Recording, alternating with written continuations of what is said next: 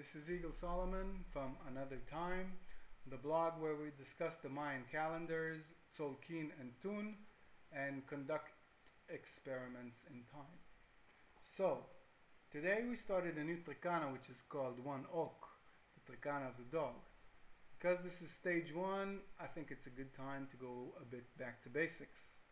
In the last lesson, which was actually geared more towards advanced followers of the calendar, today I'd like to discuss some guidelines about how to follow the calendar and to talk a bit about the current Trecena.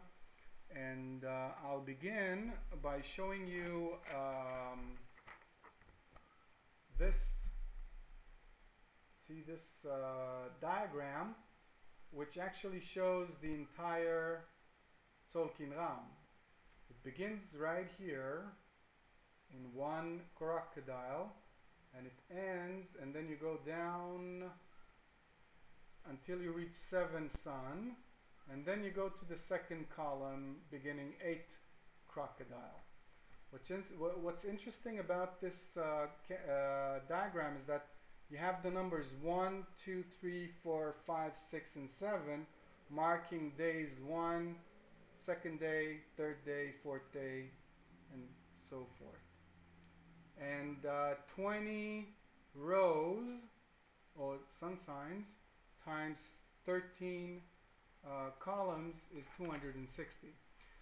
So if we regard this chart as a map, then the next thing you need to know is where you are, and this translates to knowing what day it is today.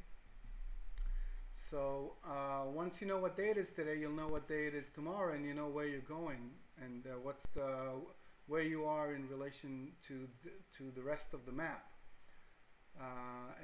Ian Longold, in one of the lessons that I saw, he said that just knowing what day it is on the Tzolkin has some sort of makes a difference, actually does some rewiring in your head after following just one calendar and one clock for most of your life. And this actually allows you to program a new operating system for your consciousness. Okay, so another thing that you need to know is to find out your Mayan birthday. Just the other day I met this friend of mine, and I told her that she had a Mayan birthday yesterday, and she said, well, okay, that's not my real birthday. And I said, well, that's more or less like saying, are you 6'4" or 196 centimeters? I might be wrong on the calculation, but you understand the example. It's just another way of measuring time. If your birthday is your birthday, regardless of what tool you're using to measure time. So you need to know your own birthday. There are various calculators out there to calculate that, especially in the Mayan Magic's website under Daily Tzolkin. There's a very nice calculator there which you can use. You just put on your Gregorian date, and you get the Tzolkin date, and you begin to read and know more. And you can do the same for people you know, family and friends, and all this will just contribute to your understanding of the calendar. And you need to keep in mind that it's a very subjective process, and it's like it's a learning process that comes an understanding of which comes over time. And you know, you can listen to these lessons, you can read the blog, you can read all the books that there are about the subject, but it can never replace your actual experience and interaction, daily interaction and experimentation with this. And that's the only way you can have real fun with it and get some real insights about whatever it is that interests you.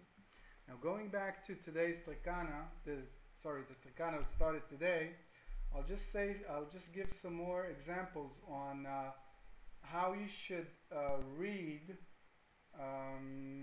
this diagram. I have 1, 7, and 13 as the access points. Anyone listening to this presentation who was born 1, 7, or 13, you have to keep in mind that the way you view the world is quite different to everyone else. I mean, 2 through 6 is going up the hill. 7 is sitting at the apex and enjoying the view.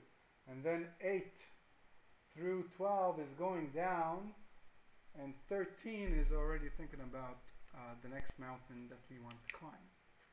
Now, there are various, I'll just hold it this way, various relationships that I'd like to point out at this point.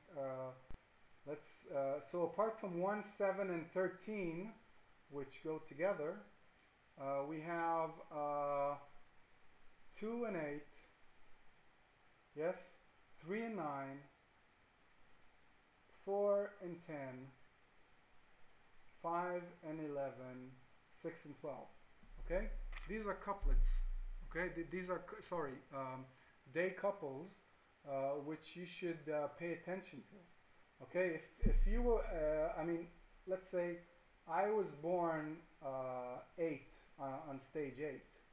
Okay, and I know exactly how I feel about 2. Okay, and you should know too.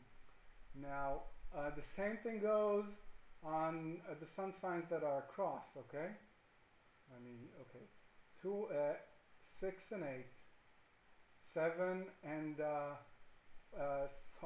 9 and 5, 10 and 4, 3 and 11, and 12 and 2. Also, another relationship. Check it out. Okay? So, this is what we are looking at right now, and keep in mind that right over here, in this point, we have, this is going to happen next week, we have 11 sun going to 12 crocodile, and this marks the beginning of the 10th winal. Okay, we looked at this. There are 13 columns, and we are almost, you see 12 over here. 12 over here marks the beginning of this column. Okay, so 12 imish is the beginning of winal number 10, or the 5th night. And this goes back to another thing that I pointed out during in the blog, which is the fact that in comparison to the Tune calendar, we are more or less 9 days ahead. In the Tzolkin is 9 days ahead of the Tune calendar, and because in the Tune calendar we will begin the 5th day. We will begin the 5th day just 2 days from now, and according to the Tzolkin, we are already at noon time of the 5th day. So you got to keep that in mind too. So summing up, before summing up, I'll just say a few words about this period of time and the sun sign of that's called Ok. Well, Ok is the sun sign of love and loyalty. It is the sun sign of territoriality. If you remember, in the previous lesson we discussed the crocodile and the dog. The crocodile also is very territorial, but in a very very extreme way. You know, if you come close to a crocodile, you know, you might not want to do that. But a dog, there's much more room for negotiation.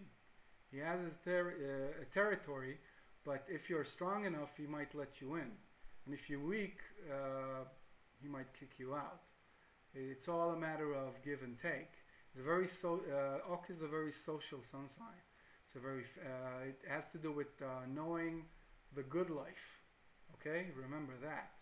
Remember also the fact that people born under the sun sign Ok are very special kind of leaders,